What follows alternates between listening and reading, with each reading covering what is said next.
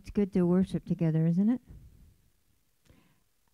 I said, it's good to worship together, isn't it?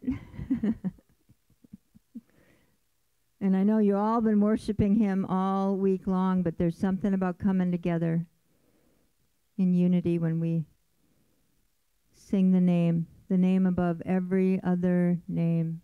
Amen. The name above every circumstance, the name above every situation, the name above every relationship, the name above every trouble. Amen. I think for me personally, when we spend this time in worship, it just brings back the remembrance of how much he loves us, how much he's been with us all week long. It's empowering. Turn in your Bibles to chapter 24 of the book of Genesis. I was thinking about 66 books in the Bible, but if there was only one that almost touches on every single life situation, the book of Genesis has it. The book of Genesis has a lot of answers in it. We're going to really dig through chapter 24, but before I begin, Lord, I just thank you for this morning. I thank you for this opportunity. I thank you for using my lips to speak your word. And I thank you for the ears here that are here to hear, and that the word would go down deep and help roots grow deeper than they already are. In Jesus' name, amen. If you were here last week, Tim did a really good job on getting us focused on what is the will. What is your will, Lord? The will of God. You don't have to raise your hand because I don't want to point anybody out. But if you were like me, I went through just looking for the will of God in almost everything I read this week. And it was highlighted, and some of it was not so much. But there is a lot of the will of God in Scripture. So many that I wanted to remind you of some. Romans 12:2, and do not be conformed to the world, but be transformed by the renewing of your mind, that you may prove what the good and acceptable and perfect will of God. 1 Thessalonians 4:3, for this is the will of God, your sanctification, that you should abstain from sexual immorality. For this is the will of God, your sanctification, our sanctification, the thing we talk about the most. We may not use that word, but the process. I'm in a process. The process is the will of God. Hebrews 10:36. For you have need of endurance, so that after you have done the will of God, you may receive the promise. Well, there's a lot packed right in there. I could preach on that just that scripture. We need endurance so that we would do the will of God, so that we receive the promise. Who wants the promise? Everybody. Good.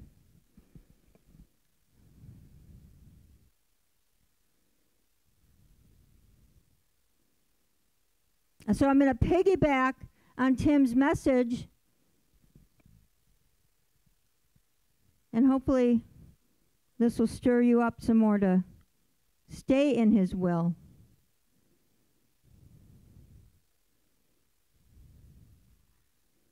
All right, Genesis chapter 24. We're going to read most of it, but I'm going to do it in chunks, okay? So I'm going to read verses 1 through 9. I'm going to read out of the New American Standard Version. I actually have the Jewish Bible version in my notes, but as I was reading it this morning, I thought that's going to be so different than what you have in your lap. So we'll do the New American Standard. Verse 1. Now Abraham was old, advanced in age, and the Lord had blessed Abraham in every way. Abraham said to his servant, the oldest of his household, who was in charge of all that he owned, please place your hand under my thigh. and I will make you swear by the Lord, the God of heaven and the God of earth, that you shall not take a wife for my son from the daughters of the Canaanites, among whom I live. But you will go to my country and to my relatives and take a wife for my son Isaac. The servant said to him, suppose the woman is not willing to follow me to this land. Should I take your son back to the land from where you came? Then Abraham said to him, beware that you do not take your son back there. The Lord, the God of heaven, who took me from my father's house and from the land of my birth, and who spoke to me and who swore to me, saying, to your descendants I will give this land. He will send his angel ahead of you, and you will take a wife for my son from there. But if the woman is not willing to follow you, then you will be free of this oath of mine. Only do not take my son back there. So the servant placed his hand under the thigh of his master Abraham and swore to him concerning this matter.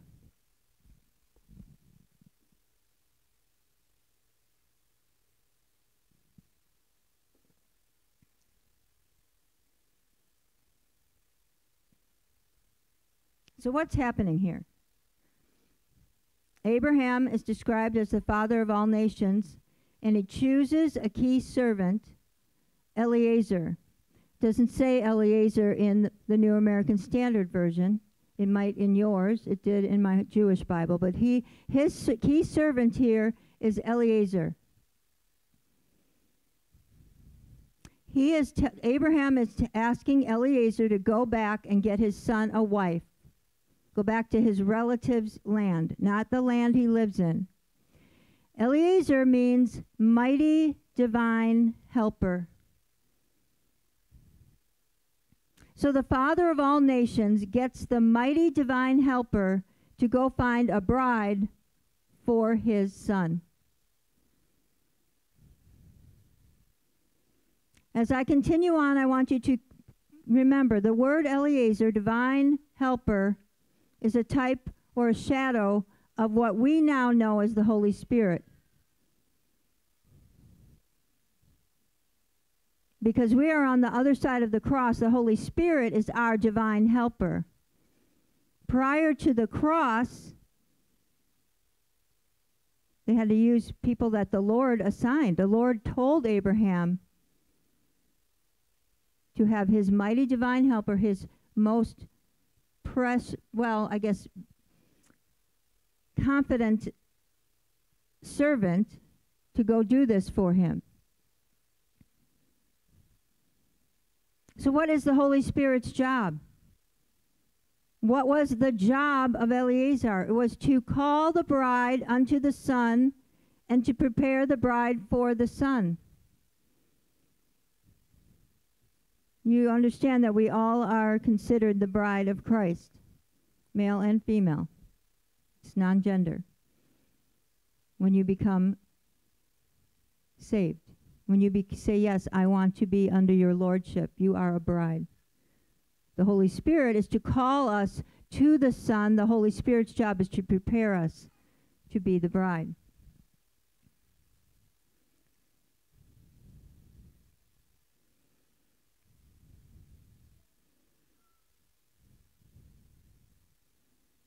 It says in the Word that the Holy Spirit does not testify of himself. It doesn't boast in himself. He teaches us all things about Jesus. He testifies of Jesus. So Eliezer is a type of the Holy Spirit because he is the most trusted servant whom the Father sends to find the bride for his Son. What I find interesting about this passage is that the Father gives explicit instructions that if the bride is not willing to follow after the Son, don't bring the Son there.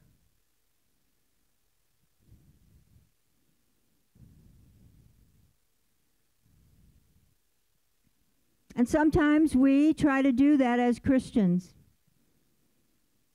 I know I have. We try to take our relationship with Jesus sometimes and mold it or make it fit our form of Christianity. We want Jesus to come with us rather than us follow him. Right? Each and every one of us is tempted at times to make the cross of Christ to fit our pattern.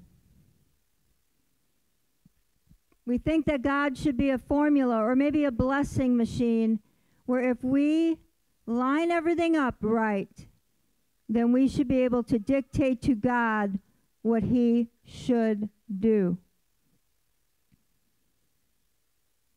But the Father here explicitly warns the servant and says, no, no, no, don't take the son there.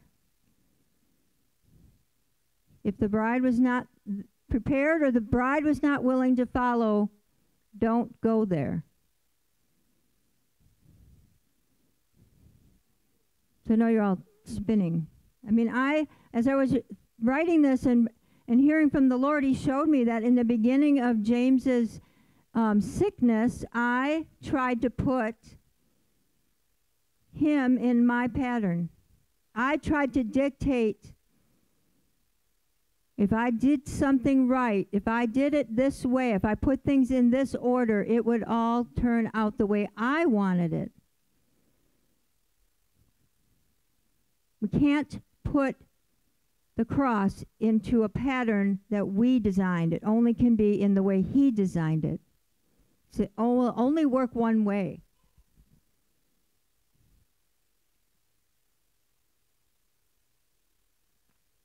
So we get saved and God pulls us out of a pit of darkness and we want to follow, but all of a sudden we find we want Christ to follow us, adjust to our lifestyle rather than making our life fit him. It's probably the number one reason why, don't know what the statistics are, but when you all know of someone who got a revelation, an encounter, maybe made the declaration, Jesus, I want you to be my Lord and Savior, and shortly thereafter, what happens? That commitment wanes, that commitment goes to the wayside, that commitment falls. Because it's hard.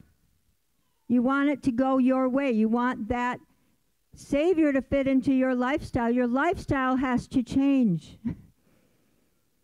Right?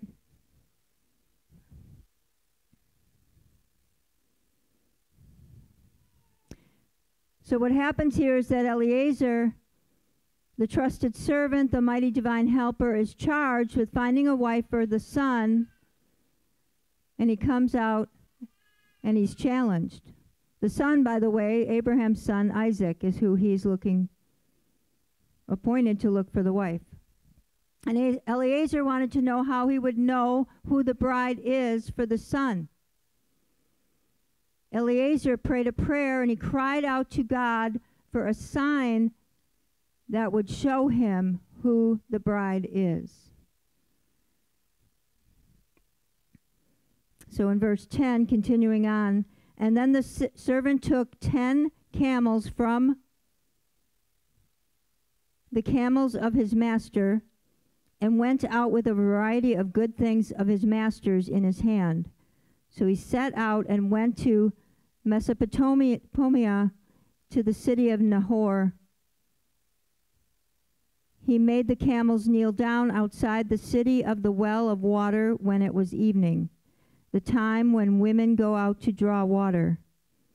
And he said, Lord, God of my master, Abraham, please grant me success today and show kindness to my master, Abraham.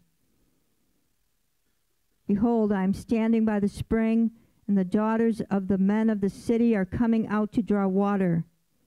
Now may it be that the young women to whom I say, please let down your jar, so that I may drink, and who answers, drink, and I will water your camels also. May she be the one whom you have appointed for your servant Isaac.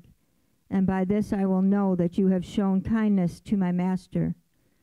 So he's looking for a sign, but he's asking the Lord for the sign, right? The servant looks for a sign of confirmation upon the bride. And the servant wants the father to confirm the bride for him. And Jesus said, if you've seen the Son, you've seen the Father. And so he's charged with finding the right bride for the Son. We must love and grow in love with God in order to be that bride. Remember when the Pharisees asked Jesus, what is it? What's the greatest commandment? And he said, love the Lord your God with all your heart, with all your soul, with all your strength, and with all your mind, and love your neighbor as yourself. That's from Luke's version, 10:27. That right there is another key to what is the will of God. Love the Lord your God. His will for us is to love him.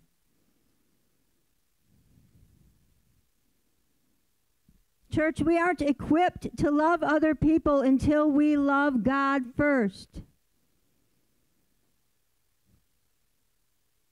We aren't equipped to love other people until we learn to love God first. And in order to love God, you have to understand how much he loves you.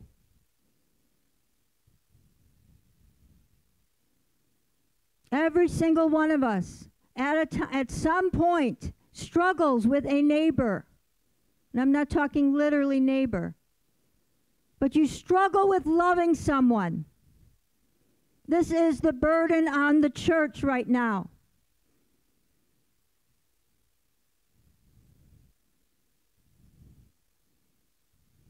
Many of you may be unaware, maybe you are aware. The church is under fire. Big churches, big names, men of God, that we have read their teachings, we have come in agreement with their teachings. They are standing on the word as far as we know. They're falling. Men of God are falling, men and women. By the grace of God, let it not be us. By the grace of God, let it not be us. By the grace of God, let it not be us. So when I searched my heart and said, Lord, show me, where do you begin? Where do we begin to make sure my foundation is sure and that I don't come under the enemy's demise? To be a false teacher, to be an imposter, to hide anything. And you know what? He brought me to this scripture. Love me. Love me with all your heart, with all your soul, with all your strength, and love your neighbor as yourself.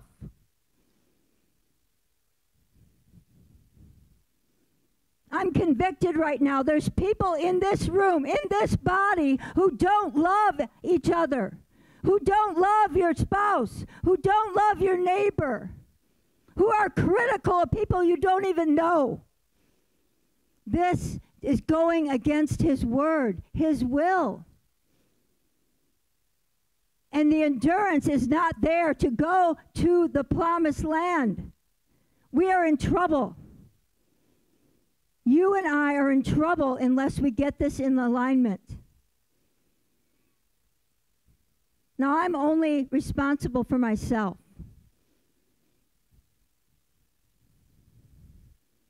My job as a shepherd is to steer you in the right direction, to come and get you when I see you get out of the pasture.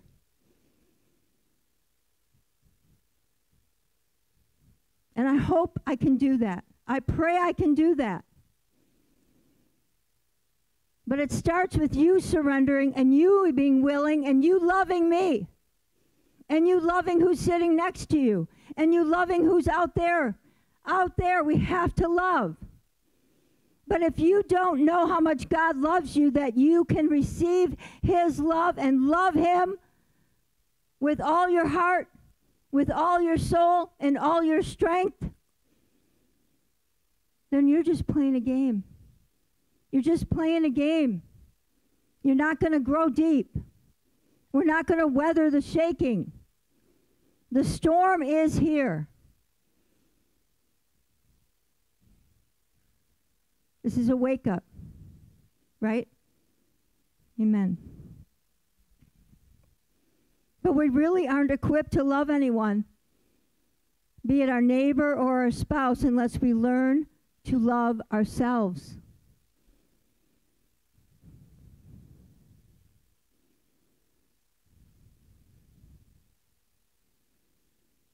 And we can't really learn to love ourselves until we get a fresh revelation of how much God loves us.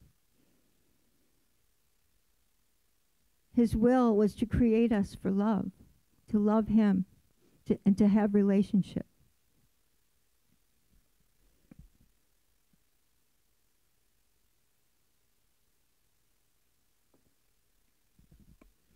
The air in here is palatable. Someone tell me this is good, this is not good. You got to stop this, Cindy. Okay. Okay.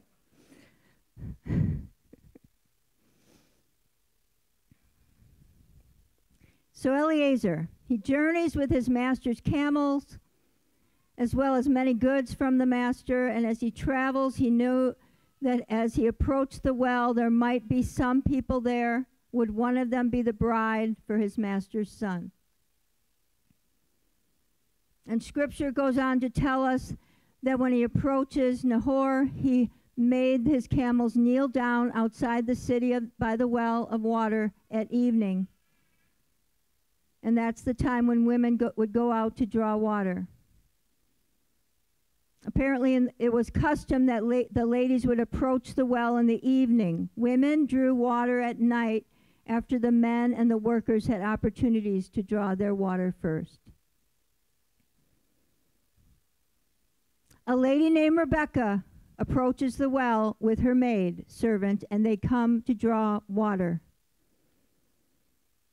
It's interesting that Rebecca would be the one indeed that the father had chosen for the son.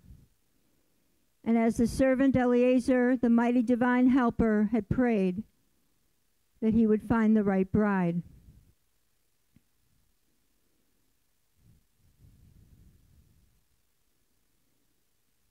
I believe the Holy Spirit is doing this today for us. I believe that when we become born again, the Holy Spirit groans and intercedes for us according to Romans 8:26.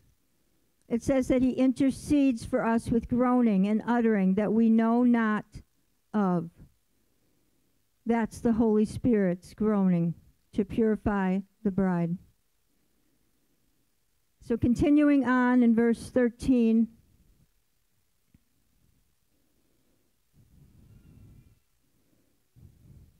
actually 15.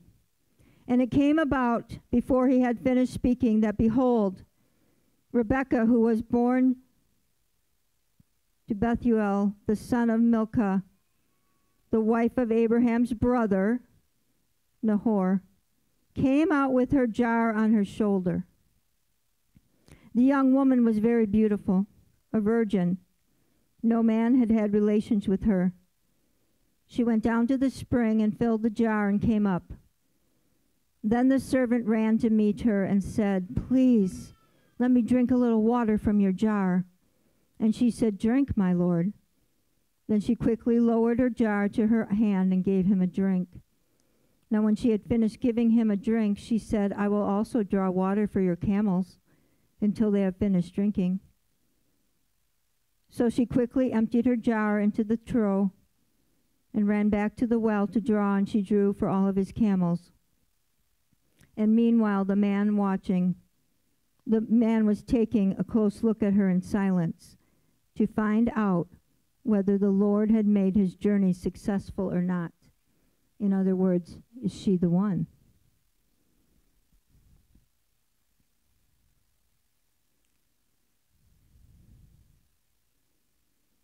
And isn't that the way the Holy Spirit does with us? We're at a moment of decision and someone has preached a good message. Not me. Maybe we don't know the word and we wonder, is the message real? Is this message real? Is the gospel for real? Is this sign real? Is this what you've led me to, Lord? These are all the questions. And at times the Holy Spirit remains silent. The divine helper is silent. Why? Because he won't interfere with our will. Boy, I wish he would. I really wish he would, but he won't. Such a good Father.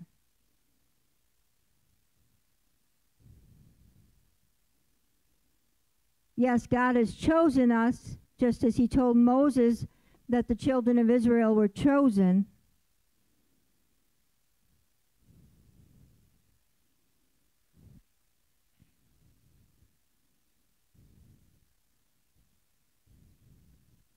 But it's a question of us accepting him.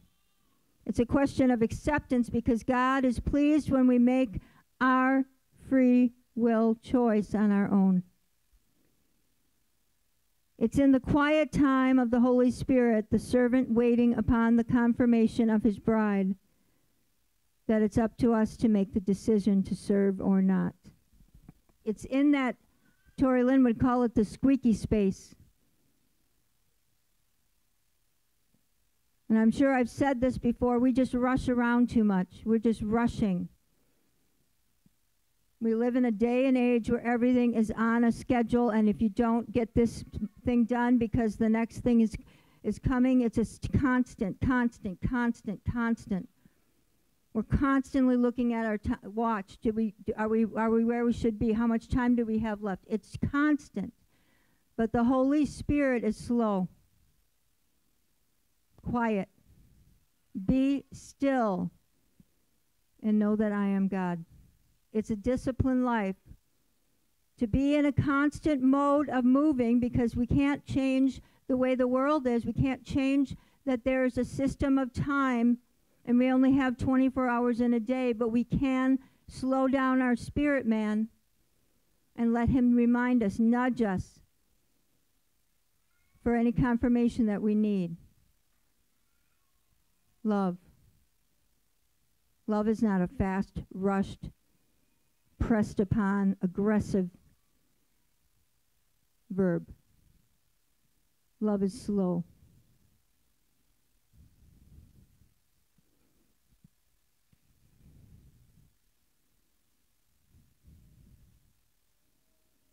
I think when we get in alignment the way God loves and how we are to love in return, many of our circumstances, our situations, our things that keep us awake at night, things that cause us anxiety, all of those things will just slowly fall away.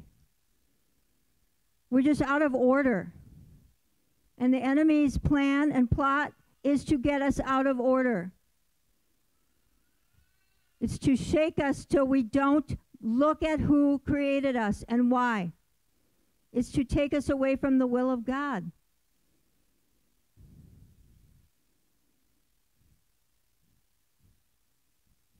If it sounds so simple, why isn't it? Why isn't it?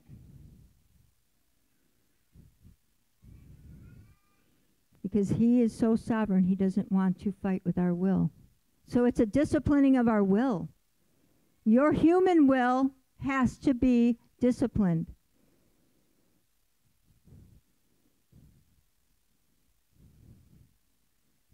The best way to do that is to get in his word.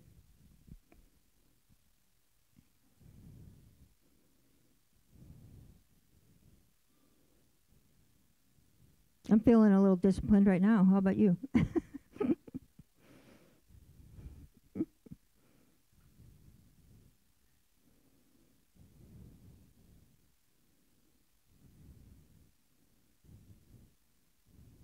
If the word of God is living and active and sharper than any double-edged sword and penetrates to the dividing of our soul and our spirit, it's our soul, our mind, will, and our emotions that are in constant battle with our spirit. Our spirit wants to be king.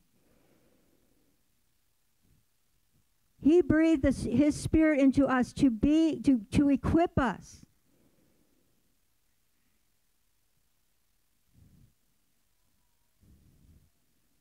So when we read the living and active double-edged sword, when you hear it on Sundays, you read it on your own time, you hear it on a message you're listening to, it should change you.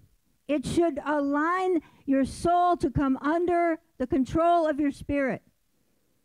If it's not, I challenge you that you're not really listening. The word needs to be ingested. Think about when you eat too fast and you don't taste the substance that you're eating. You don't get the flavors. You don't enjoy it. Why did you even eat? Right? So I challenge you this week, and I hope to hear testimonies. The word, when you read it, when you listen to it, when you even in conversations, when we share, when we have times of relationship and we're talking about the word with one another, it is living and active. And it should help you divide what your soul has been trying to wrestle with your spirit, and the spirit has to come up and be king and over the situation. And when the word is applied, it has to do that. So ask yourself, what happened? What has changed for me because of this word I just read or heard? I guarantee there's something in every single message for everybody. All you need is one thing to turn that gear. But you've got to listen. You've got to ingest it. You've got to take time to chew on it, to get the flavor. What flavor is it? What part of your life is it to affect? It's the only way we're going to grow. Ideally, I think every Sunday, everyone coming in here should be a little bit different, a little bit better. If His will is working in our lives, wouldn't that happen? His sanctification is happening on a daily basis. Amen.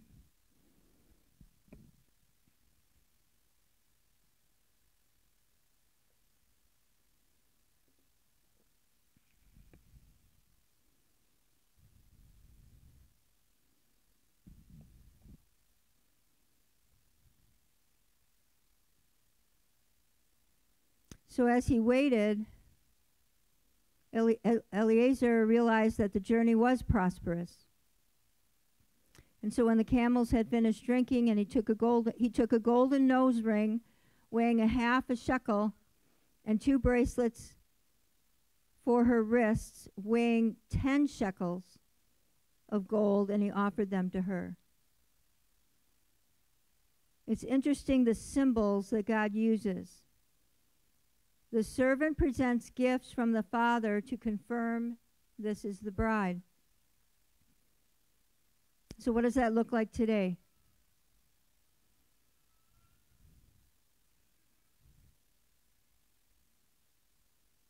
I'm proposing that the gifts of the Holy Spirit are our confirmation of God's blessing on us as His bride.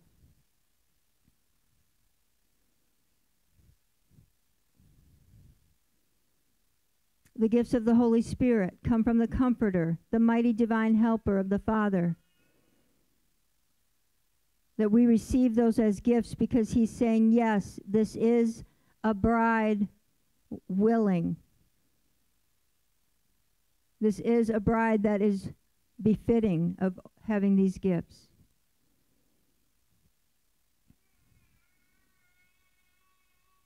Yet the gifts are not enough. The gifts must be added and only made aware of that the gifts testify of Jesus. Even if we pray for someone and they're healed, which that happened this morning, it's not us. We can't get too puffed up about the gifts moving in our lives unless we attach them to the giver of the gifts. Even if we pray a prayer of deliverance and we see a massive release, it's not us. It's the creator of those gifts, the giver of the gifts. But he is saying, I have these gifts to confirm to you, you are the bride.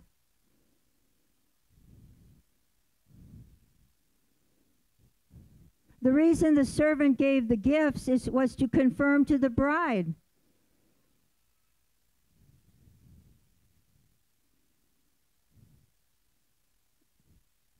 God gives us gifts so that the world and others may know we are different, that we are the bride.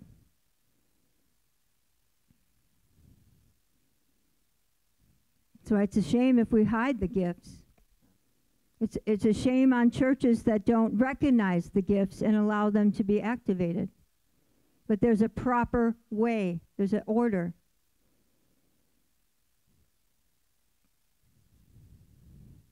All right, continuing on, verse 22. And when the camels had finished drinking, the man took a gold ring weighing 1/2 shekel and 2 bracelets for her wrists, weighing 10 shekels in gold. And he said, whose daughter are you? Please tell me. Is there room for us to stay overnight at your father's house? And she said to him, I am the daughter of Bethuel, Milcah's son, whom she bore to Nahor. Again she said to him, we have plenty of both straw and feed and room to stay overnight. Then the man bowed low and worshiped the Lord.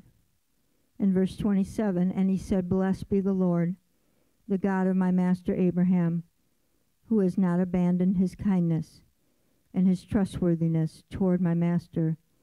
As for me, the Lord has guided me in the way to the house of my master's brothers. As soon as he recognized that that was the confirmation, that she would be the bride he would bring back for Isaac, he did what? Bowed and worshiped the Lord. It's something we don't do enough of. We don't give him thanks in the moments. We might do it later, which still is fine, but it's in those moments, day by day, moment by moment. Marcia recognized there was a very electrical connection when she realized, reading the report, getting the video from Megan, because I'm sure her heart, when she read the report from Daniel, when I read it, I went into immediate prayer. Because I knew it was in the city that they were in. You don't know. First thing that came to our minds was that it could have been one of them. So then she went to praying, she did communion, and then got the answer. And I bet you thanked him. We need to have that was part of Tim's message. His will is for us to be constantly thankful, to bring thanksgiving in everything. That's part of his will for us.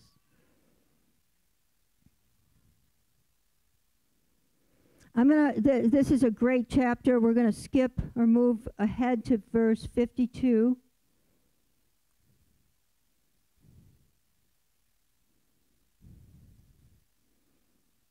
So the servant bows down and literally is thanking God. You gave me confirmation. You have blessed me. Of course, as a servant, wouldn't you think he wants to do his duty and what Abraham had asked him to do? He doesn't want to come back with nothing, right? So he's thankful.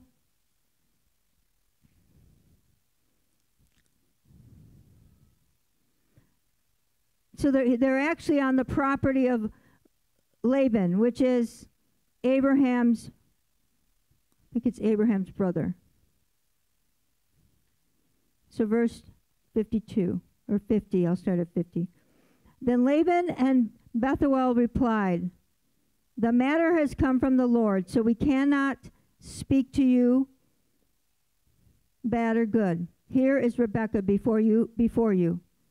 Take her and go, and let her be the wife of your master's son, as the Lord has spoken. When Abraham's servants heard their words, he bowed himself to the ground before the Lord. And the servant brought out articles of silver and articles of gold and garments and gave them to Rebekah. He also gave precious things to her brother and to her mother. And then he and the men who were with him and drank and spent the night. And when they got up in the morning, he said, "Send me away to my master." Now here, listen to this. But her brother and her mother said, "Let the young woman stay with us a few days, say 10, and afterwards she may go." Now, was that part of the instructions? No. Eliezer was to find the bride and bring her, right? So, to me, this is caution. A mother, a brother, family members, other voices can get in the way and cause you to think differently. But her brother and her mother said, "Wait a minute. Let the young woman stay with us a few days, and afterwards she may go." However, he said to them, this is Eliezer, "Do not delay me, since the Lord has prospered my way. Send me away so that I may get to my master." So he's got the goods and he wants to get back to his master. And they said, "We will call the young woman and ask her." So they called Rebekah and said to her, "Will you go with this man?" And she said, "I will go." So they sent away their sister Rebekah and her nurse with Abraham's servant and his men, and they blessed Rebekah and said to her, "May you, our sister, become thousands of 10,000s, and may your descendants possess the gate of those who hate them." Then Rebekah got up with her female attendants, and they mounted the camels and followed the man. So the servant took Rebekah and departed.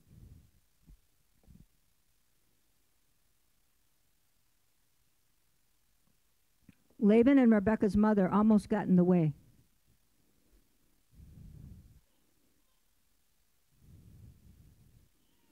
But so to challenge her, Eliezer pops the question and says, "Will you follow me to my father's house to be with his son?" Isn't that the question the Lord asks us every day? The Holy Spirit tugging at our hearts saying, "Will you follow my leading? Will you yield your spirit to me so that you can get to the Father's house and receive the glory of the Son?" Yeah? I'm going to digress here because I have been thinking about, we use the term the glory of the Lord. In a lot of our worship songs, we talk about the glory of the Son. What exactly is the glory? Raise your hand if you know. Not a single person? Mike? I'm going to simplify a definition, but the glory can be defined as a feeling of dignity, of great value, of being accepted, of being legitimate.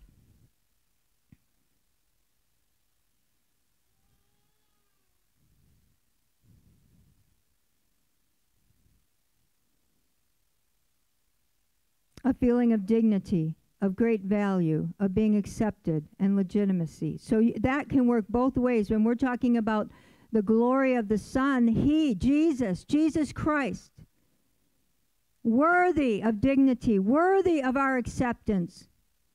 He is the one and only true God, the living Son of the one and true God.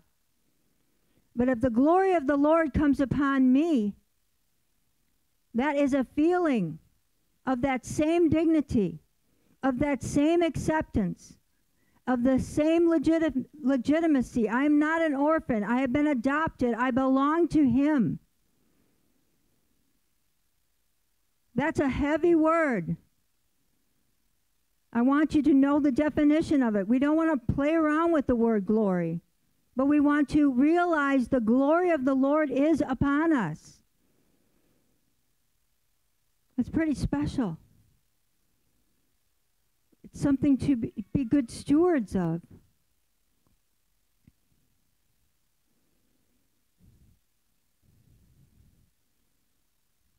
So the question was asked Rebecca, and her answer is awesome.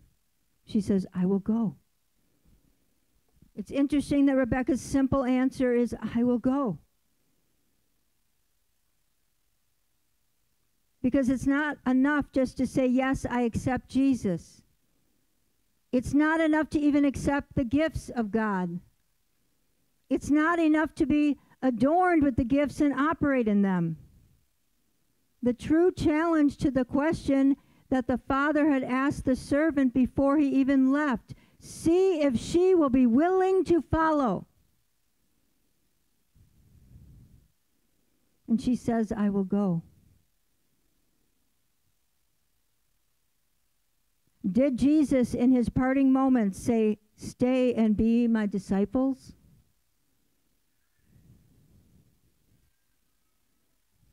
No, he said, go and be my disciples. It takes faith. It takes the same faith that Abraham had when he stepped out of his homeland, not knowing where he would go, to be the father of many nations.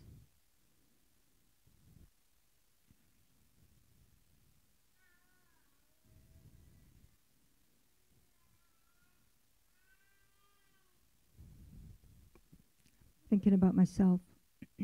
It took faith for James and I to come up here, not knowing what we were going to do, not knowing in advance that I'd be left here and he'd get to go home.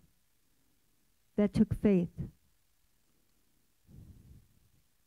The bottom line is surrender and obedience. Are you going and telling the good news in your workplace? Are you going and telling the good news in your families? Are you going and telling the good news here? Here. Are you doing this? We need to press into the Holy Spirit for all that he has for us. If we don't do anything with what he has given us, we'll be no good to anyone. Faith without works is dead. Rebekah had not even seen Isaac, but yet her spirit bore witness because she was willing to serve even before she knew her place of service. And that she was the confirmation that she indeed was the bride. Rebekah said, I will go. She stood in the presence of the Holy Spirit, and the Holy Spirit pulled at her heart and asked her the question. And her response was, I will go. So my question for you is, will you go? Will you submit your spirit to the Holy Spirit of God so that others would see his confirming and gifts operating in your life? 1 John 2:17 says, and the world is passing away, and the lust of it. But he who does the will of God abides forever. Our eternal position in life depends if we will go.